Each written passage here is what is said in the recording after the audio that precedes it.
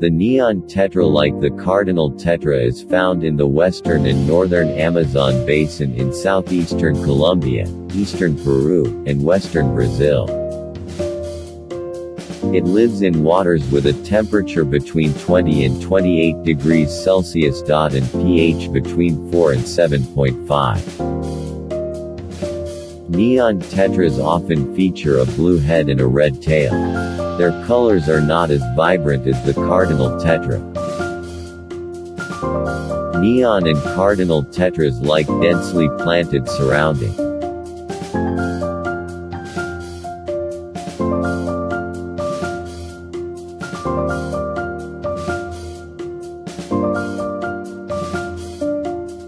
Both tetras are egg-laying fishes and sometimes eat their own eggs when hungry.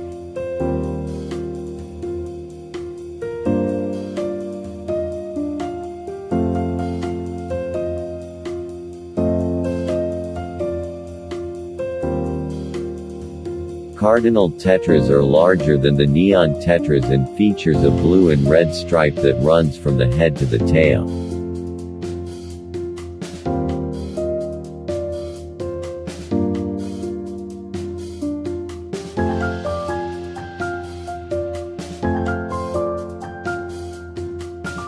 For both neon tetra and cardinal tetras, a separate breeding tank is advisable where they can spawn undisturbed by other fishes.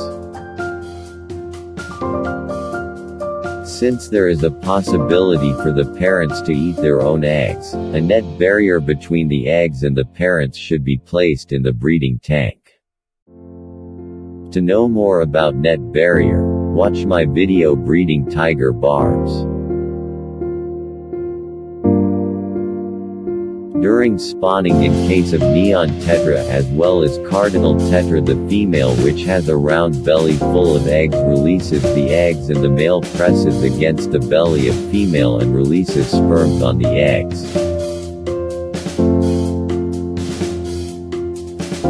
Immediately after this, the eggs should be treated with methylene blue to prevent eggs being infected with fungus.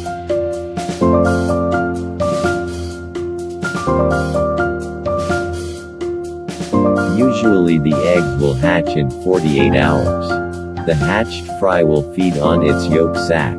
Therefore it is recommended not to feed the fry any food for at least 5 days.